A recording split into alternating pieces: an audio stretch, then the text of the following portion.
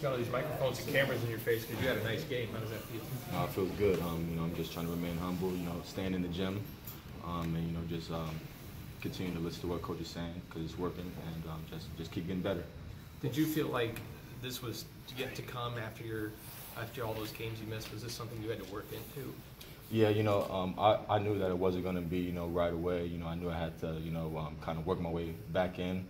And so, I was staying in the gym a lot and making sure that, I was still, in the flow and things like that. Making sure I never got out of it and things like that. Always on the sideline watching and things. So, I was never out of it. And once I was back on the court, it made it more easier to play, things like that. What kind of response did your teammates have for you?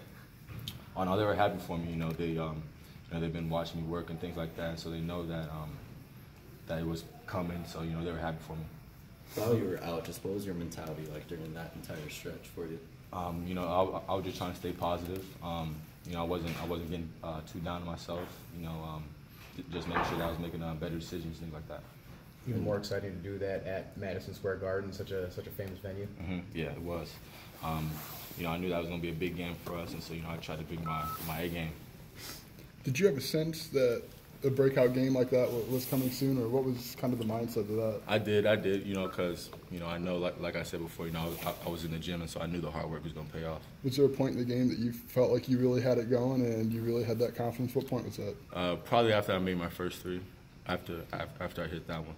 For you, how much does that help hitting the first or a couple shots early? It helps a lot, being able to get in that flow early and being able to stay in that flow throughout the game, so it helps a lot. What was it like to be able to throw that dunk down, especially in Madison Square?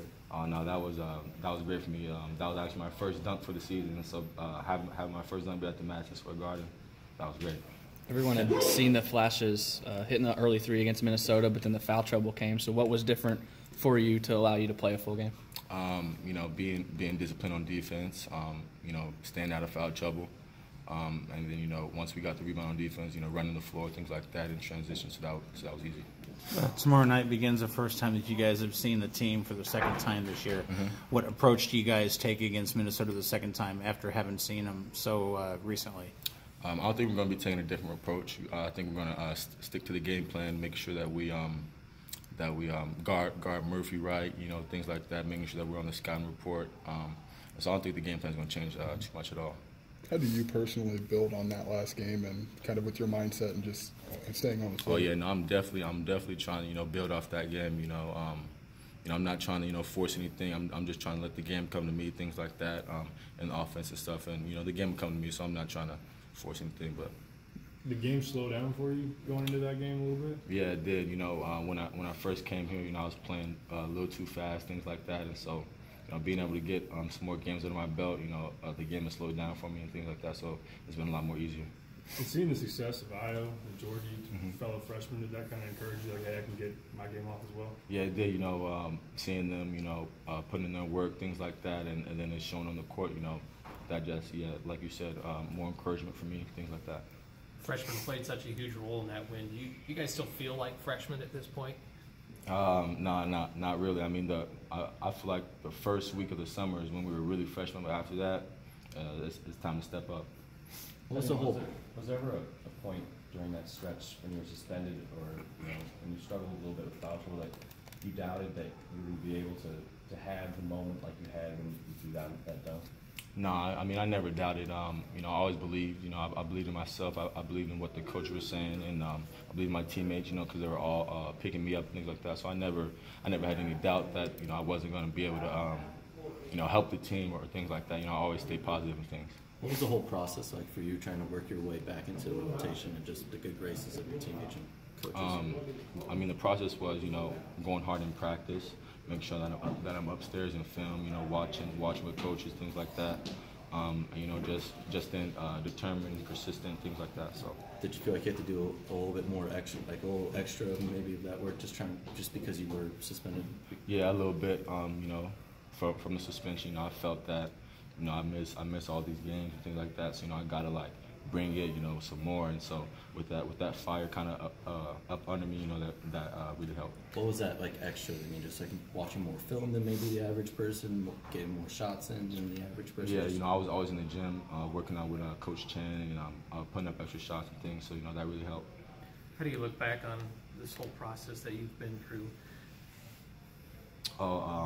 You know, I'm trying to take it as a learning experience. You know, I'm not trying to make any more bad decisions, things like that. And so I'm just trying to move on from it. Walk me through what it was like on that. It was kind of a long plane ride home. What was going through your mind? You had a lot of time to reflect on the day, and what was that like? You know, it was good. You know, I got a lot of phone calls and, you know, and messages, you know, congratulating me and things like that. And so, you know, it was a good plane ride home. You know, the coach would have before me, players and things would have before me. So, you know, it was pretty good for me.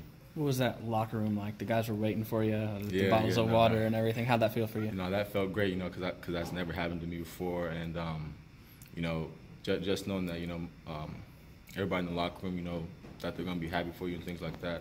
You know, every single one of them in there, you know, they're my brothers. And, you know, just the fact that that I know that, you know, it's good for me. You know, like a Saturday, you know, have you had talks with guys who are used to getting a lot of media attention, like Io or Trent? Have they coached you up a little bit on, you know, how to handle just kind of the hype that goes along with a performance like you had? Yeah, no, they talked to me. You know, it wasn't too much about how to like handle the media and things. It was more, you know, encouraging me, you know, telling me, you know, that they need me and things like that, and just keep up the good work. Thanks, Steph. Yes, sir. Congrats.